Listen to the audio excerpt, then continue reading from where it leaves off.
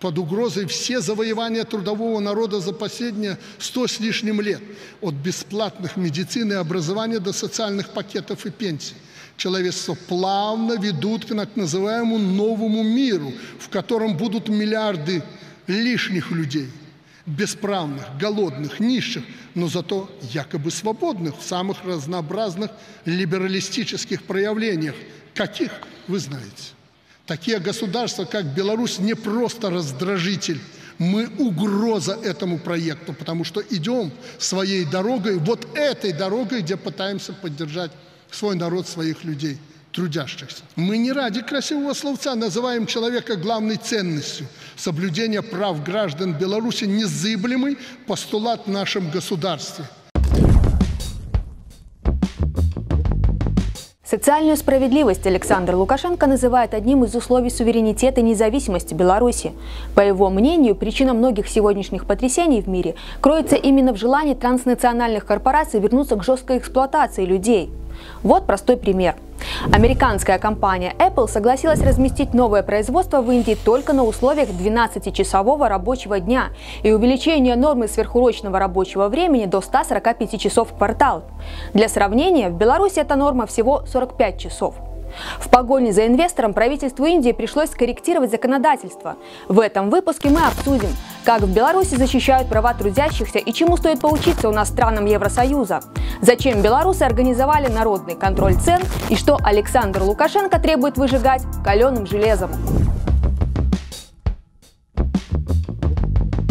В следующем году белорусский профсоюз отметит свое 120-летие. Прототипы профессиональных союзов в Беларуси начали появляться еще во второй половине XIX века. Но качественно новую полосу в рабочем движении Беларуси открыл 1904 год. Именно тогда началось массовое создание профсоюзов в Беларуси. Это был этап сплоченной борьбы трудящихся за свои экономические права. За более чем вековую историю профсоюзов были и периоды борьбы, и периоды противостояния, и созидания, и саморазрушения. Были и явные ошибки, были и важные достижения. С развалом Советского Союза профсоюзное движение зашло в тупик, стало распадаться на части. Одни организации продолжили отстаивать права трудящихся, а в других решили сконцентрироваться на своих, а порой даже чужих политических амбициях. В 2002 году президент Беларуси принял участие во внеочередном съезде Федерации профсоюзов. Решение накопившихся проблем помогло снять напряжение в трудовых коллективах Беларуси и положило конец кризисным явлениям в профсоюзном движении. Благодаря избранному курсу на партнерство в короткое время удалось решить целый комплекс вопросов защиты социально-экономических интересов трудящихся. Федерация профсоюзов работала в эти годы в непростых условиях. Пришлось не только восстанавливать то, что было разрушено за предыдущие годы, но и делать это в достаточно жестких условиях противостояния, противоборства, а также настороженного внимания со стороны зарубежных и международных профсоюзных центров, настраиваемых против ФПБ внутренними оппонентами. ФПБ заявила сразу и твердо: в ее рядах не будут работать те, кто видит своей целью борьбу за власть. Одной из важнейших задач, остро стоявших перед профсоюзным движением Беларуси в 2002 году, была его консолидация. И эту задачу рабочие успешно выполнили. Самое главное достижение о том, что мы научились слышать друг друга. Это очень важно. Потому что когда есть какой-то вопрос, всегда есть на него ответы. И если эти ответы искать сообща, то всегда можно найти решение, которое устраивает все стороны. Потому что всегда можно в конфликте утонуть. И конфликт – это неправильный путь. Всегда правильный путь – это компромисс. И вот здесь как раз-таки научились искать решения, потому что эти решения, прежде всего, направлены для благополучия людей, для той же социальной справедливости. И вот если мы говорим, то сегодня как раз в этом самое большое достижение между сторонами и правительством, и нанимателей, и профсоюзами. Федерация сегодня мощная структура, которая не только проявляет заботу о человеке на производстве, но и решает задачи глобального масштаба. Белорусский народ выбрал путь социального диалога. И мы не раз убеждались в его разумности и перспективности. Что Что удалось профсоюзам за прошедшие годы? При их участии было принято решение об отмене резкого повышения цен на жилищно-коммунальные услуги. Они подняли одну из самых злободневных проблем – задолженность по выплате нанимателями заработной платы. И этот вопрос вскоре был урегулирован. Профсоюзы обратили внимание на недостаточную правовую защищенность мам, только что вышедших из декрета. Раньше они могли быть уволены нанимателем сразу же после выхода из отпуска по уходу за ребенком. Но сегодня законодательство гарантирует им продление контракта. Это к вопросу о том, зачем нужны профсоюзы и чем они занимаются, кроме выдачи подарков к Новому году. Мы выступаем полноценным партнером, потому что мы выступаем как профсоюзы и в рамках Национального совета и всех форм сотрудничества, которые определяют для профсоюзов возможность быть услышанными. И эта возможность дается через право работа с законодательством. И как один пример мы получаем те проекты законов, те проекты постановлений правительства, которые затрагивают экономические, социальные гарантии людей, для того, чтобы иметь возможность с ними работать, для того, чтобы мы имели возможность блокировать те вопросы, которые могут нанести или ущерб социальным гарантиям трудящихся.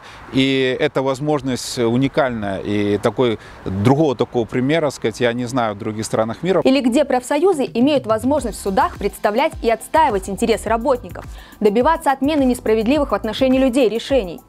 Незаконные увольнения, незаслуженные взыскания, безосновательное лишение премий, несправедливые условия в контрактах и неоплаченные сверхурочные командировки. Профсоюзные ячейки отстаивают права работников и при необходимости делают это через суд. Вот один из недавних примеров. Когда водитель одной из организаций Могилевской области перевозил груз на служебном МАЗе, его остановили для проверки.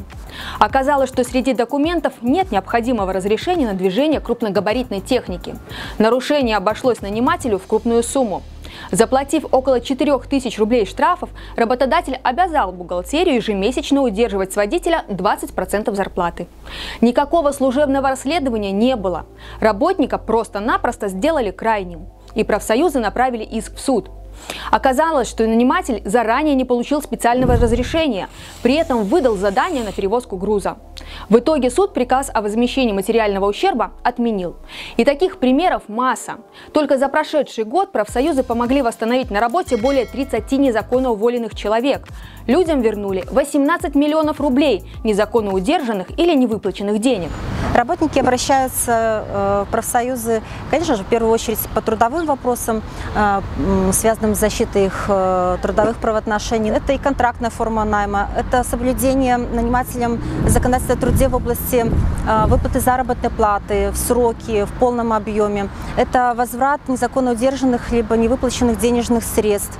Это вопросы восстановления на работе, незаконности привлечения к дисциплинарной, материальной ответственности. Вот это было в Гродненской области. Работнику, получившему травму на производстве, не выплатили положенные суммы по коллективному договору. Он обратился на профсоюзный прием к нашему юристу. Конечно, при изучении документов было обнаружено, что есть такая норма в коллективном договоре, наниматели обязаны исполнять. И изначально, конечно же, шли переговоры с нанимателем, не смогли разъяснить, что будет потом тяжелее это все и через суд придется там оставить.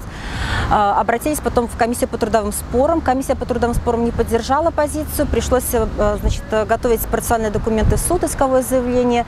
И в настоящее время вынесено решение суда, по которому этому нанимателю придется выплачивать эту сумму, которая у него заложена была в коллективном договоре. В 2017 году в Беларуси запустили народный контроль за ценами. Профсоюзы создали мониторинговую группу, которая стала отслеживать цены на продукты из так называемой потребительской корзины. Группа следит за тем, чтобы цены не повышались необоснованно, и если видит перегибы, сразу посылает сигнал в правительство. Под контролем все районы страны и более 90 видов товаров. Иногда любят спрашивать, а вот как вы влияете на ситуацию? Мы приходим, мы очевидцы, мы констатируем. Вот есть вот такая ситуация, мы видим, что идут дисбалансы, смотрим по своему опыту, по своей истории вот этих цен, что происходит, и сразу же информируем регулятора, что в этом регионе, в этом районе происходит вот такая ситуация, или вот с этой группой товаров происходит. Берем раскладки, И они уже заходят тогда на эти магазины, в конкретные точки, берут шире и начинаем вместе с ними искать ответы на вот те вопросы, которые происходят. В прошлом году мы сказали также о том, что идет рост цен на овощи, овощную группу, под овощную продукцию белорусского производства. И она не в таком количестве должна быть представлена на полках магазина, как должна была бы быть представлена. И тогда мы тоже выступали с инициативой, чтобы очень регулировать стоп-фонды в нашей стране. Правительство нас услышало, поддержало, глава государства тоже сказал, что это хорошая инициатива, эта идея, и мы вот начали мониторить уже стоп-фонды. Если сравнивать, мы помесячно сравниваем с аналогичными периодами год-два назад, да, когда не было вот такого жесткого регулирования на плодовочную продукцию, мы видим, что цены в 10, 20, 30 по отдельным позициям дешевле, чем были раньше. И на полках наших магазинов вот этот сезон действия стоп-фондов, она была представлена гораздо больше. Федерация – это 15 отраслевых профсоюзов. И у нас есть профсоюз, например, работников здравоохранения. Они мониторят заработную плату, смотрят, не заработную плату, они смотрят цены на лекарства. Есть определенная группа, наиболее востребованная населением. И вот по этим позициям тоже ежемесячно мы смотрим, что происходит в аптеках. Государственная система, частная система, что происходит с нашими препаратами. Но мы смотрим не только цены, мы смотрим еще наличие, ассортиментный перечень. И если что-то начинает пропадать, мы начинаем разбираться, по какой причине это происходит. Раз в год мы очень снимаем большой ассортиментный перечень одежды. Наш профсоюз торговли в этом помогает. Мы смотрим комплект на взрослого мужчину, на женщину и на деток. Это мы обычно делаем в конце августа, в преддверии школьного сезона, когда они начинают готовиться к школе, все одевать, чтобы это было доступно любой семье одеть ребенка в школу. Этим тоже занимаемся, потому что это затраты. Если мы видим, что цены как бы растут, поднимаются, то у нас по коллективным договорам есть помощь деткам к школе. Благодарен за то, что инициативным образом вы подключаетесь к контролю за исполнением поставленных 3 задач: ценообразование, занятость, заработная плата. Я слышал, что вы хотите организовать такой народный контроль за ценами в магазинах. Все в отчетах, в статистике и правильно, и хорошо по методикам, и цены не очень растут. Но в магазинах по основным товарам, основным продуктам питания ситуация может быть другая. Какая она? Кто, как не профсоюзы, это лучше всего знает. Поэтому я очень поддерживаю вот эту инициативу о контроле за ценообразованием, народным контролем. В Беларуси также выстроена система общественного контроля за соблюдением законодательства об охране труда. Учитывая, что только за прошлый год зафиксировано 132 случая гибели людей на производстве, эта тема чрезвычайно важна. Наниматели обязаны рассмотреть и дать отчет о каждом факте, на который им укажет профсоюз. Только за 2022 год таким образом было выявлено около 46 тысяч нарушений трудового законодательства и более 50 тысяч случаев, когда нарушались требования и нормы об охране труда. И большинство этих нарушений по требованию профсоюзов наниматели оперативно устранили. По итогам только прошлого года, если учесть, что мы почти 53 тысячи нарушений выявили, то есть каждое то или иное нарушение могло привести к опасному инциденту и несчастному случаю на производстве. Федерация профсоюзов Беларуси настаивает на том, что все коллективные договора должны содержать нормы морального и материального поощрения общественных инспекторов, и при этом, если работник погиб на производстве по вине нанимателя, коллективный договор должен содержать норму о выплате 10 среднегодовых заработных плат. А если получил травму, то за каждый процент потери трудоспособности выплата одной среднемесячной заработной платы. И данный вопрос находится на постоянном контроле. За прошлый год у нас только по коллективным договорам в связи со смертью работников на производстве по вине нанимателя было выплачено 2,9 миллиона рублей. А эти деньги могли пойти на, так скажем, на модернизацию производства, на улучшение условий труда, но они пошли чуть-чуть на другие цели. И это все только по вине нанимателя. Но есть факты, которые глава государства требует выжигать калёным железом. Речь о невыплате заработной платы. На самом-то деле работника не должно волновать, что у организации нет денег на счету, руководство не смогло выйти на нужный результат и так далее. За март этого года примерно 3000 человек не вовремя получили заработную плату. Вот это надо выжигать калёным железом, не считаясь ни с чем. Ответственность руководителей предприятия должна быть однозначной. Поэтому зарплату, кровь с носа, платить надо. наверное, Комитет госконтроля, правительство, прокуратура ждут очередных моих жестких поручений. Не хотелось бы приходить к этой жесткости. В противном случае мы задержим зарплату всем перечисленным структурам и выплатим за этот счет зарплату тем людям, которым не выплачено в той же Витебской и других областях. То, что человек заработал, должно быть ему выплачено безоговорочно. Защита прав трудящихся – главное, но не единственное направление в работе белорусских профсоюзов. Они смогли сохранить лучшие традиции советской эпохи и сегодня развивают их. Например, в Беларуси работает 12 профсоюзных санаториев. Каждый год в них проходит оздоровление 100 тысяч человек. Члены профсоюза получают путевки со скидкой. В других постсоветских странах многие из таких санаториев закрыли, распродали и снесли, чтобы на их месте вырос очередной жилой комплекс, не для бедных людей. В Беларуси же решили, раз эта собственность была создана за деньги трудящихся, то и должна работать на их интересы. Справедливо? Справедливо. Еще одна хорошая традиция. В Беларуси более 30 тысяч детей бесплатно занимаются в 100 спортивных школах по 51 виду спорта. Ведь не все родители могут себе позволить отправить ребенка в платную секцию. Причем в эти школы берут всех желающих. Возьмите любой профсоюз. Английский, немецкий, голландский, африканский. У них нет и половины тех направлений, которыми занимаются в Беларуси. Да, они устраивают какие-то разовые акции, демонстрации, забастовки, протестуя против тех или иных решений власти. Но это чистой воды пиар. Шума много, а что по итогу? Транспарантами помахали, машины перевернули, витрины побили, покрышки пожгли, нарвались на столкновение с полицией и разбежались. На выходе ничего не решается. Власть имущие на Западе и близко не подпускают профсоюзы к законодательству.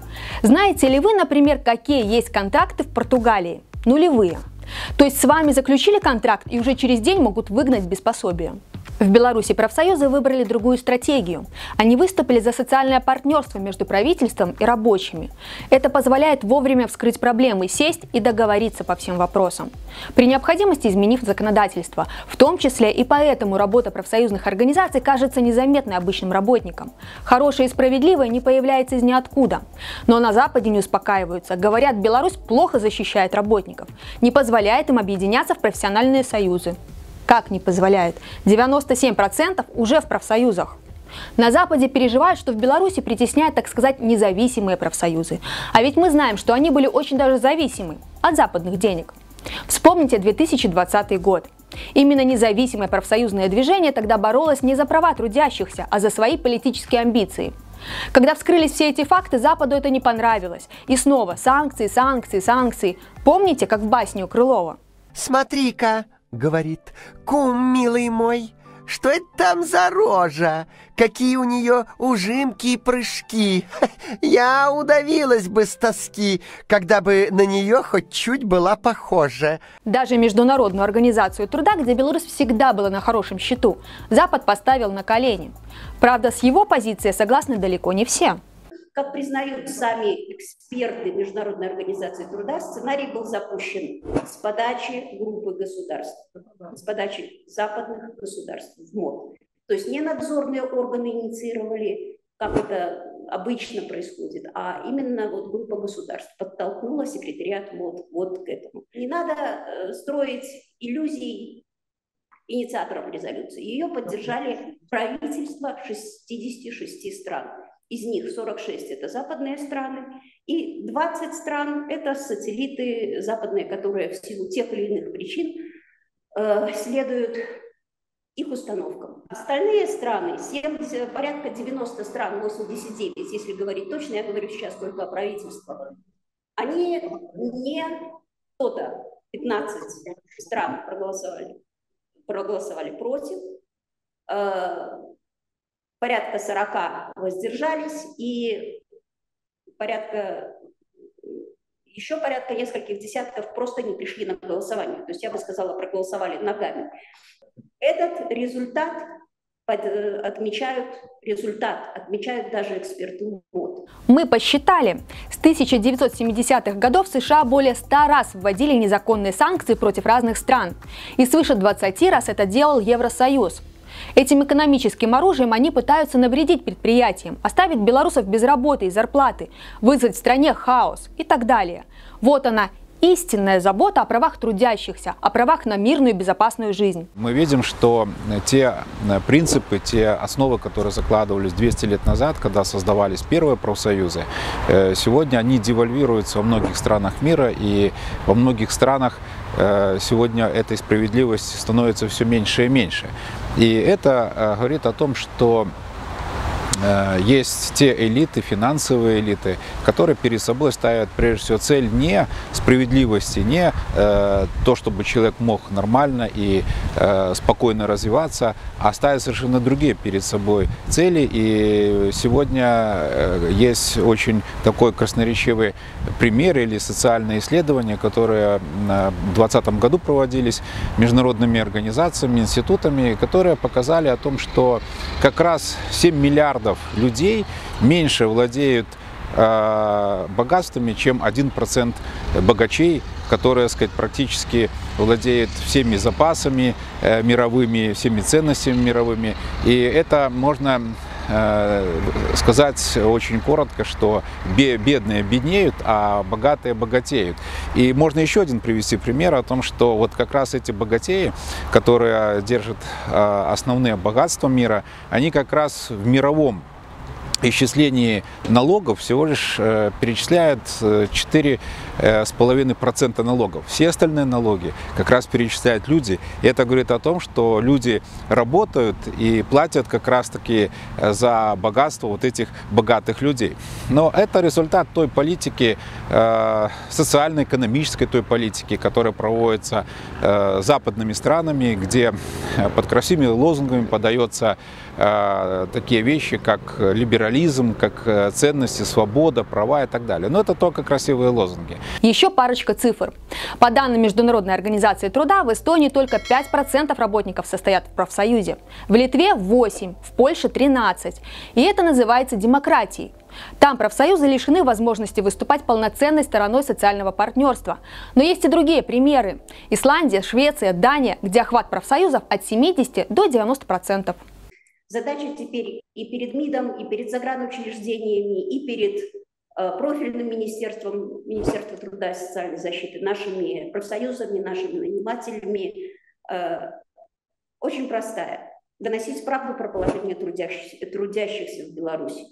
И у нас есть, скажем так, площадки, где мы это делаем, мы продолжаем делать. Это и Совет ООН по правам человека. Вот буквально на прошлой неделе мы участвовали в диалоге со спецдокладчиком по вопросам крайней нищеты. Она проблему такую подняла о опыт гарантии занятости. Я хочу сказать, что в Беларуси есть на самом деле прогрессивный и недостижимый для многих, не только развивающихся стран, но и развитых стран, опыт вот гарантии занятости, помощи наиболее уязвимым людям, которые потеряли работу, помощь в переобучении, бесплатном переобучении, помощь женщинам, которые находятся в отпуске по уходу за ребенком до 3 лет, инвалидам. И вот то, что мы представили, конечно, там очень ограниченное время диалога, но все это было очень позитивно воспринято. И Беларусь для многих стран, и то, что нас, я бы сказала, что нас поддержали большинство стран на МОД, не проголосовав за резолюцию. Беларусь для многих стран мира служит своеобразным эталоном политики социальной справедливости. Это правда. В центре всей нашей политики всегда будет человек труда. Государство для народа не лозунг, а руководство к действию. Именно для человека создана наша политическая система, гарантирующая мир и порядок, экономическая модель, обеспечивающая возможность работать и зарабатывать. Мы создали мощную социальную систему, доступную медицину, образование, жилье, надежную социальную защиту. Так будет и впредь. Все преобразования, все новые решения и подходы прежде всего направлены на обеспечение социальной справедливости, защиту и поддержку трудящегося. В этом главный смысл и суть белорусской социально-экономической модели. И от этих принципов мы никогда не отступим. С другой стороны, вам нужно следить за выполнением договорных отношений и самими работниками.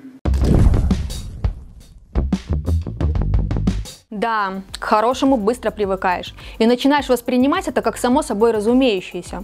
Но на самом деле за этим стоит большая и кропотливая работа на всех уровнях. Да, возможно, что-то не получается с первого раза. Возможно, где-то надо двигаться быстрее. Но в Беларуси убеждены, сила не в громких лозунгах и ярких транспарантах, а в реальной заботе о гражданах. Это был проект «По факту. Решение первого». Подписывайтесь на наш канал, чтобы не пропустить новые выпуски. Мы говорим о главном. Опираясь на два фундаментальных принципа – простота и справедливость.